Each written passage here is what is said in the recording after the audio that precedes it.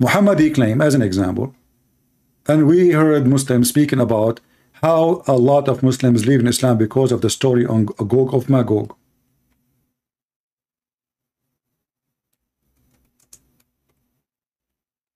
If Muhammad is a true prophet, this story must be true.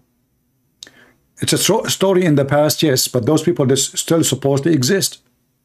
And their percentage is 1,000 to 1, which means if we are 1,000 human, there's 1,000 from there, from the Gog and Magog.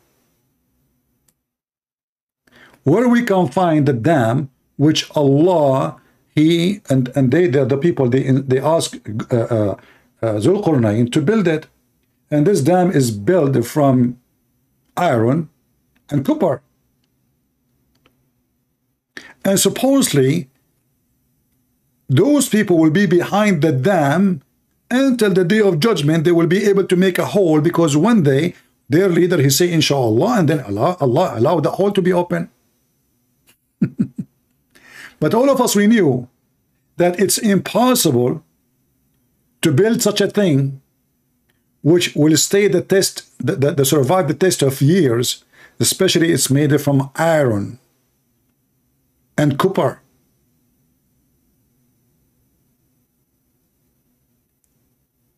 Not to forget to mention that Muhammad is so stupid to the point he believed that the earth is flat. And actually this is proving it, because if we build a wall between us and those people, they can go around the wall.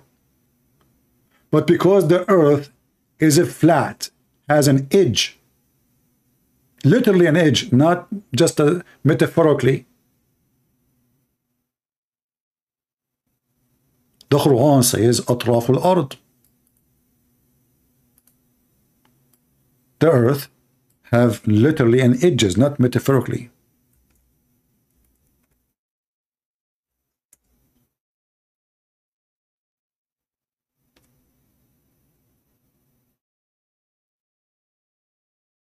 See it?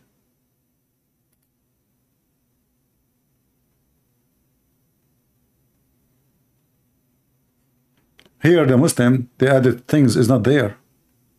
من أطرافها, من أطرافها, from its edges.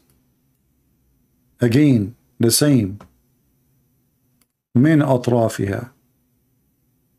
And the Muslim, they add things in control of the disbelievers. But even if we don't have those verses, if we build a dam, if we build right now a dam between the Palestinian, which are not Palestinian, the terrorists of Hamas, who they are Arab of the desert, and the Israeli, they can go around it.